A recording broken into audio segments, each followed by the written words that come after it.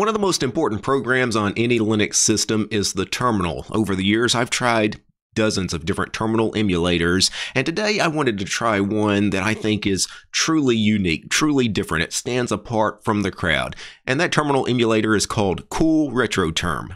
So let me switch over to my desktop and let me go ahead and launch Cool Retro Term. And this is what it looks like out of the box. By default, it uses a amber color. So as you can see, it kind of mimics those old school monochrome amber colored monitors that were very popular like in the 1980s when I was a kid, when I was in elementary school and we had computer labs. I mean, this is the kind of monitors that we sit down in front of. This is what a computer was, and it mimics it rather faithfully as far as the curvature around the screen, because those were those old CRT monitors that kind of bulged around the edges, and in the center, you know, the center was a little closer to you than the outside edges of the screen, and you had the screen flicker, and then you had these annoying lines sometimes that would travel across the screen. You can see this glow line that's traveling across the screen, and this is truly a blast from the past. When I first launched this, I've got to admit, I laughed for a couple of minutes because it brought back so many memories. And you can configure Cool Retro Term. There's a lot of customization you can do with it. By default, though, you get this amber color. If I do a quick LS, you can see it's mainly monochrome. There's some different shadings to the amber color. And at least with the default amber color scheme, it's reasonably easy to read. I don't struggle necessarily reading this. Some of the other configurations I do have trouble reading. If I wanted to open something in Vim, I will say one annoying thing is when I open a text file in Vim, obviously the background becomes much lighter, and overall this becomes very hard to read, right? I would never want to edit a file in Vim using this default amber monochrome color scheme here in Cool Retro Term. Let me quit out of that. For those wondering how Emacs in the terminal looks with Cool Retro Term, honestly, it looks about the same. Oddly enough, Emacs in the terminal takes a long time to load in Cool Retro Term. For some reason, that's not normal in any of my other terminal emulators, but it took a minute here inside Cool Retro Term.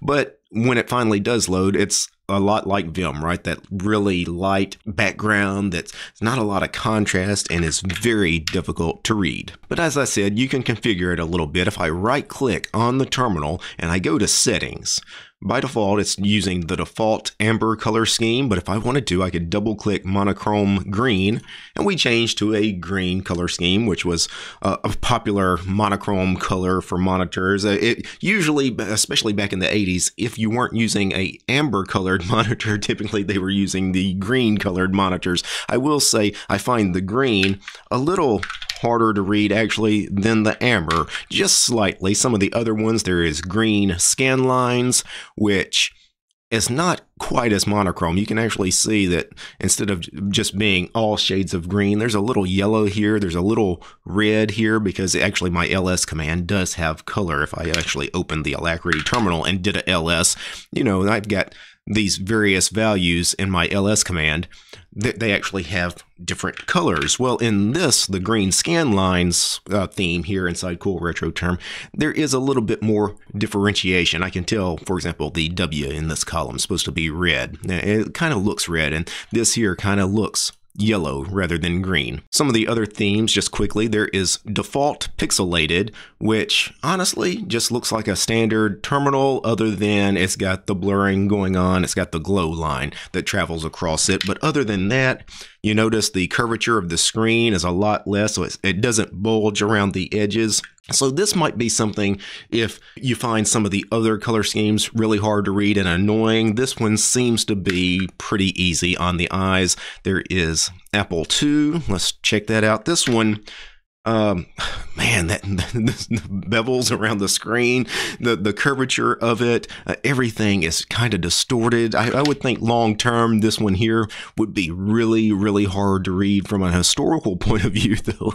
I do think that is a rather cool effect. I kind of like that theme. And then you have vintage. Vintage is horrible as far as readability, and you can see it flickers, and sometimes you get some wave effects going on. So this is This is actually historically accurate as well. I've actually sat down in front of monitors that were this hard to read in real life, but nowadays I would never volunteer to sit down in front of something like that. We have IBM DOS, which is very difficult to read. You can see like all the fonts are really blurry, and yeah, that's a tough one on the eyes as well. IBM 3278 is actually very readable. So this one here, I do another LS, this looks pretty good. If I open Vim, we still have the same problem really in all the themes, where when you open something in Vim, the background is no longer as dark as you would expect it to be. Now it's that light green, and it's really tough on the eyes. The last default theme here is called Futuristic. Futuristic is actually pretty normal looking, other than some of the glow line that's traveling across it, and you have some pixelation, but other than that, it looks much more like a normal terminal emulator than probably any of the other themes. And just because these are the standard themes that ship with Cool Retro Term, you can change them. I'm actually going to go back to the default Amber theme, but if you wanted to, you could go in here to Terminal, and you can change the scaling, the font widths, if you want to get into some of the coloring. I mean, it's a monochrome monitor, right? So there is the monochrome color, but you could adjust that if you wanted to.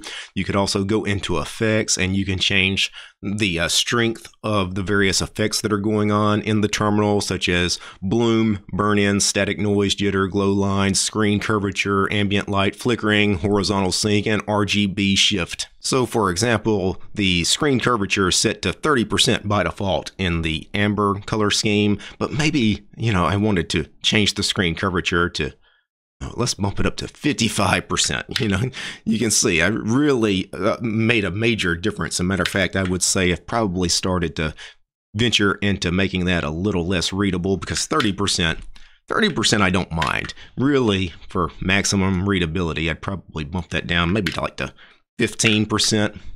Yeah, I would probably go with that, but for now, I'll actually move that back to 30%. I just wanted to show that these sliders do work, and probably some of the things that would really affect readability, static noise, which for the default amber color is only set to 12%, but some of the other color schemes are really staticky, and man, that's really tough to read. I'm going to bump that back down to, I think it was set to 12% by default.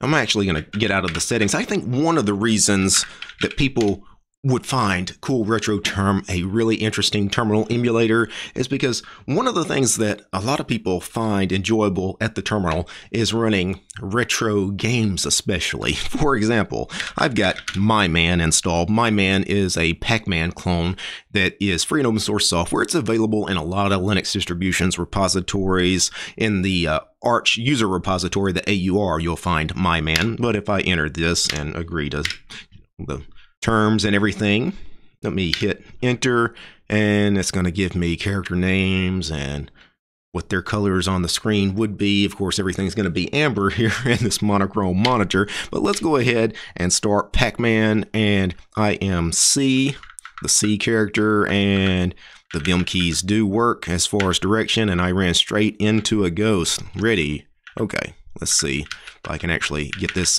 I did the exact same thing on the opposite end. Okay, so I'm terrible at Pac-Man, so let me quit out of Pac-Man. If I wanted to, I could play some other cool retro games in Cool Retro Term. There's one called Moon Buggy.